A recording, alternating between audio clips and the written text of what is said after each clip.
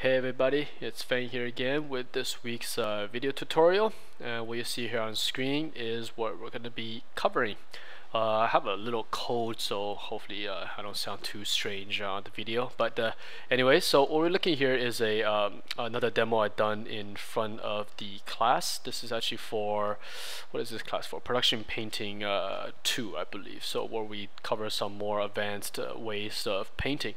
So I'm going to do the same thing like the other tutorials, and I'm going to basically first show you the image. So let's zoom in here a little bit. So this image is a little bit different than the usual ones you've seen in the past. This one's a little bit looser, a little bit more, I guess, gestural, more energy put into it. So it's just trying to show students a pretty fast way to get design out and how to show it accurately, but without spending too much time on it. The idea of this painting is to be able to quickly capture an idea. So I'm just going to go ahead and turn off all these layers so you can see how this all came about. Okay, so we started with basically a blank background here with just some value. I typically don't start on any white background. I think white is too harsh. Even when I'm drawing something, I draw on either a medium gray or some kind of valued background. So that way you have a nice medium value to work with instead of having a white. And also on this PC screen, white is very bright. So okay, so what I've done here is basically start with a silhouette. So that's it, just with a big giant brush, and then basically put in a giant silhouette. We're going to put a ground. The horizon in this shot is slightly tilted because the design here has a little bit of forward aggression. Let me start a layer here so I could put some notes. Right, it's got a nice forward stance going this way, so I thought it would be quite nice to continue the horizon line in the same way. So you have a focal point like this, putting the weapon and the vehicle all going towards that direction. Right? So, because remember, if you watch the previous tutorials, the focal point of a image, or the energy direction of an image, is quite important because it kind of tells a story and give the viewers a sense of I guess speed and aggression when you look at an image such as this one. So you want to be able to capture that. Okay, so after this, I believe I put in some background. You can see all of this right now has no value. Basically, it's all very dark, almost black, right? Because everything's on a layer. This allows me to individually control what I want for each layer value wise. For now, it's just a silhouette to hold the shape, but we're still very conscious of perspective of where the viewer's eye is, so it's not just random backgrounds but planned out. Okay. Here's a little bit of sky tone, so the sky has a little bit of value as well. And then I generally darken the ground up a little bit so the sky has a higher value read.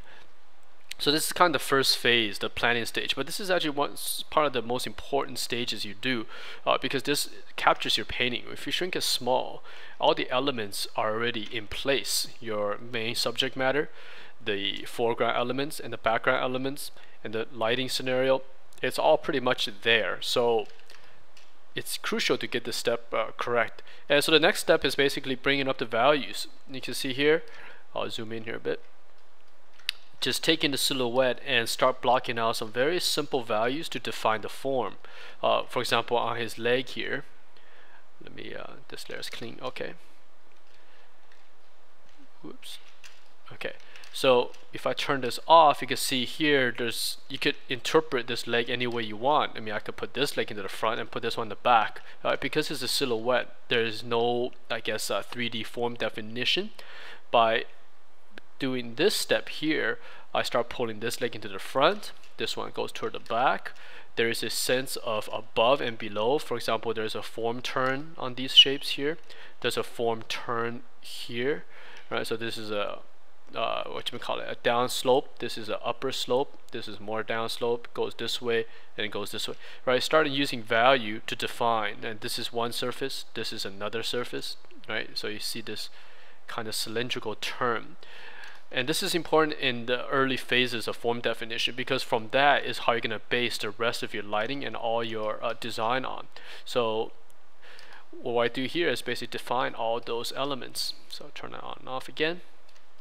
Okay, and now I'm starting to extract the shape out from the background. You can see I always have my black and white layer on here, so you can turn this on, that the values here, turn this layer off, around these areas are merging into the background. So what I want to do is to separate those out. So by turning this layer on here, I added some volumetric fog to basically separate these forms out from each other. You can see on and off.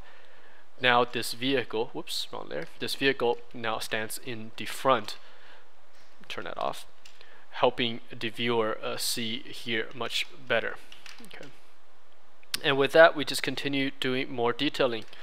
Zoom in here, show you a little bit more. Again, this tutorial is quite fast. This was done probably under an hour and a half at most in class. So we never get super detailed in here, but I do want to show students how we could define certain areas. And even for a finished painting, even if you're doing this for a client and you want it to be more refined, you don't need to really detail everything. You don't need to draw all this stuff out because it's too busy.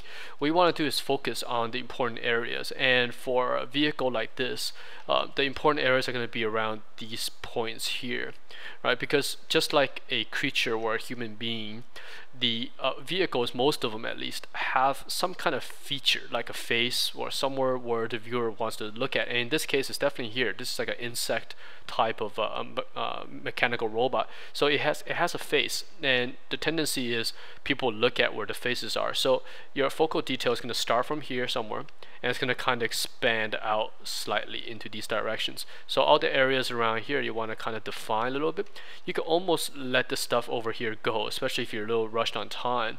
You could, I probably never touch this again. It's probably left just the way it is from even for the finished version. Same with the background. You touch them up slightly, but not necessarily crazy finish. And what that does is it gives you a nice read, right? You have your foreground, background, middle ground read, which is your 3 layers. You got 1, 2, 3.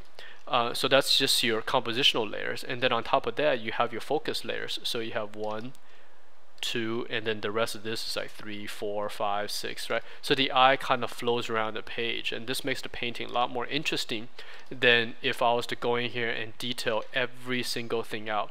If I did that, what happens, you'll end up with a painting that looks like wallpaper. It's generally we call it or texture, because everything, for example, if I went in here and detailed the crap out of this one, like super refined, this is super refined, this is all super refined, everything is super refined, everything, what happens is it's going to start flattening it out because there's too much stuff going on.